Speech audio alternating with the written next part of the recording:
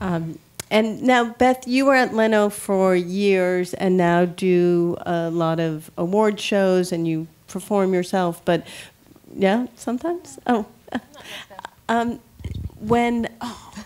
Too many Beths. Too many Beths. Can't keep them straight. Beth Sherman, great stand-up. But you, at your time there, what did you enjoy most? What do you miss? Well, the exciting part of working on a daily show, other than having the grind every day, which can be stressful, it's waking up in the morning and seeing a news topic, and you've got somebody, for example, when I first started out, Bill O'Reilly from Fox had really screwed up. He did some of these very dirty voicemails. And so then we went in that day and we did a bit on it. We just put it together so fast, and we got it in the air that night, and it got played the next day online, and you're just like, take that, you motherfucker. You know, it's exciting to be able to make fun of the world and make people laugh a little bit on a daily basis, and so fast and topical. And then the next day, though, you wake up again and have to start all over again. So it doesn't matter what you did yesterday is now, what are you going to do today? Here's what's going on. And but it was the excitement of having that instant connection with not just your host, which is important, and your fellow writers, but also people who are watching, because you watch the next day on the internet and you say, oh my gosh, they just played it on the Today Show, or they just played it, and it's fun. So that on a daily show like that, that's exciting. Again, the grind is tough, but that's what's fun. Right, but the world is your story engine. Oh my gosh, yes. And you cruise all the things again, and you hope that somebody really messes up, and if not, you've got your regular people you can always dip into again. But and you can always apply it to what's going on now, but it's very fun. Stressful, but fun.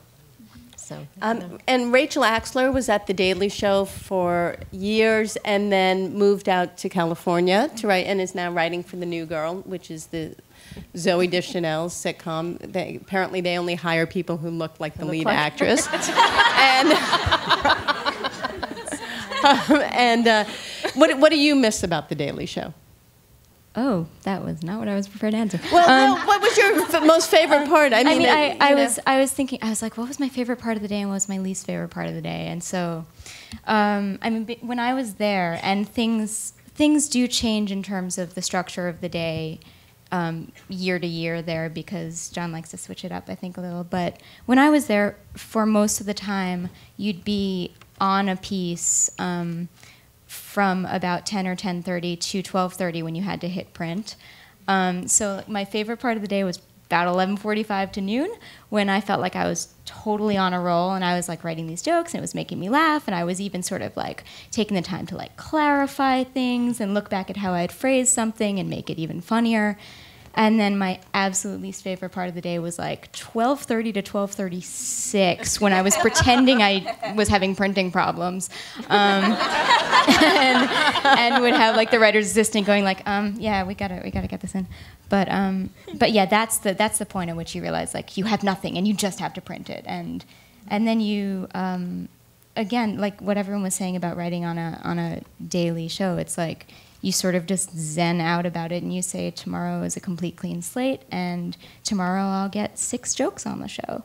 It doesn't happen, but sometimes. So now, and Larry Wilmore works and produces and creates his own shows, but is also a correspondent on The Daily Show. And my question is, now that Rachel's gone, what are they saying behind her back? Well, first of all, I'm the leader of what's being said.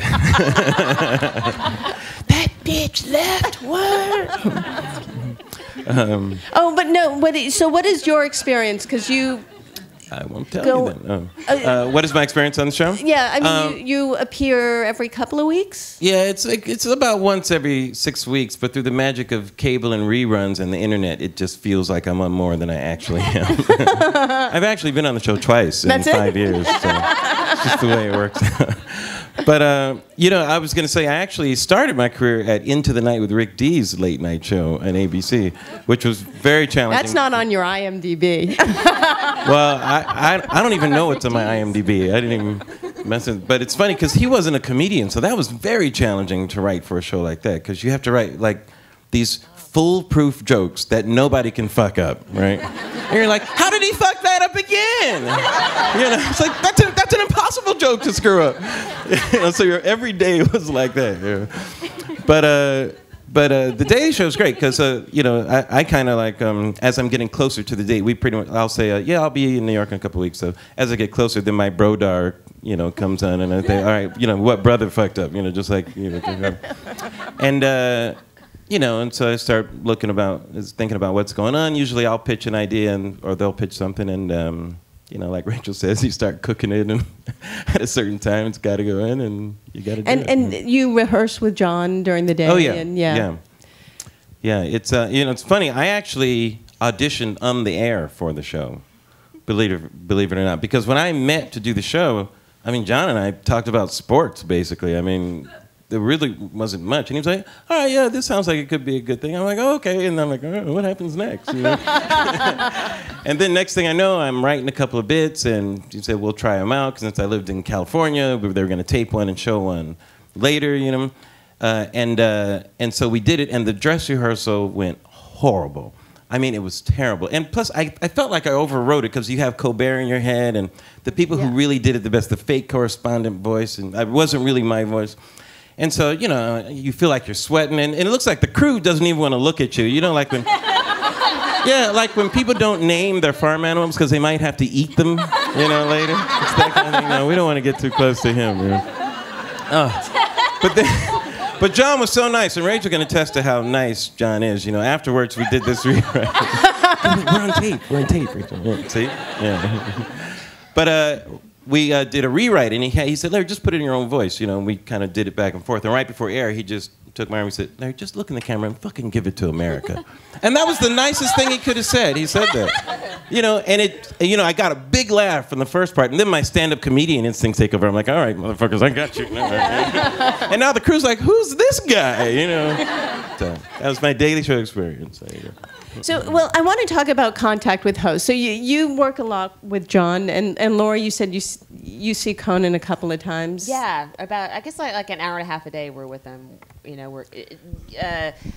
We have one batch of jokes that's due, and then he gives us notes, and then we work on batch 2, and then we go in after batch 2 and kind of figure out, do we have enough of political, and do we need enough, weirdo, whatever stuff. We kind of meet with them that way, and then we do the final thing when he's getting ready for the show. So he's like Conan, and he's like being funny and stuff, and so that's when it's really I saw the movie. He's not always like that. Yeah, that's the movie. Conan's the guy. Yeah. And Beth, how often do you interact with Jay? Well, it's interesting because people always ask me, it's much different than any place I've ever worked in the fact that Jay sits in his office and he works on the monologue all day long. And then if you have an idea, you come and you just drop it off to him, and he just goes, "Hey, how you doing?" And you're like, "Good." And then you hand him. He just sits in his chair all day long, and it's amazing. And he's happy to see you and says hello, and you don't tell him what the idea is, and then like an old man whittling or something on the porch. Exactly. Exactly. He's not really whittling. I think he's on the phone with his garage, and But he's really sweet, and then when we have I have a piece that I'm shooting on Monday, so we went in and just briefed him about it, and then he'll show up. He's totally professional. He shows up.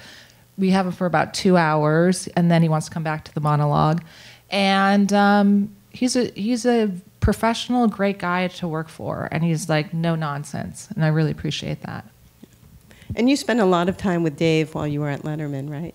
Oh yeah, it must have been, God. How many minutes? Maybe 2. Really? Yeah, and I only met him. I was brought upstairs for a meeting because the writers and Dave are not on the same floor. So I was brought up to meet him because I was the girl writer. And when I came down, people who had been on the show for some time said, "What's he like?" I believe now you need to give a thumbprint to get access to his office. Not the same with Ellen. We see her several times a day, and she reads stuff, and she gives notes, and we go back and forth. Molly, as head writer or co-head writer, co-head writer. Yes, that's important. I assume you spend more time. Not really. we used to have a writers' meeting every morning where we'd all sit around for an hour and pitch our ideas. Then Jimmy said, you know what, I'd like these in writing so I can read them and really see them in writing. And then we realized that he was just so we'd all sit around and go around the table and everyone would say their ideas.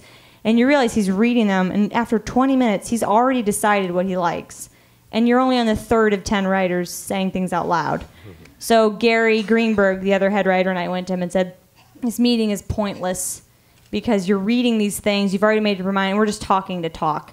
So we cut out the writers' meeting, which sounds kind of rare. We meet every Friday. We run a repeat on Fridays, so we brainstorm on Fridays for bigger things. But the only time you see Jimmy is when you have a bit on the air. Everyone goes to rehearsal, but you see him when you have a bit on the air.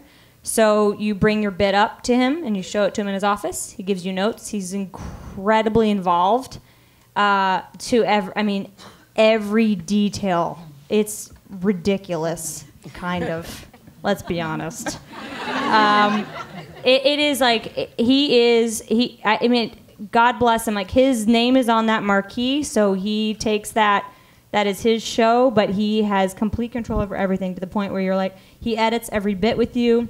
He tells you what people should be wearing, the font of the title card. I mean, he is the most involved. I don't know what it's like on other shows, but it is incredibly involved there. You bring your bit up, he gives you notes.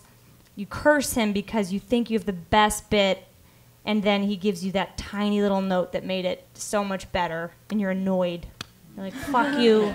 I could have done that myself. But yeah, if you have a bit on, you see him, 6 minutes of the day.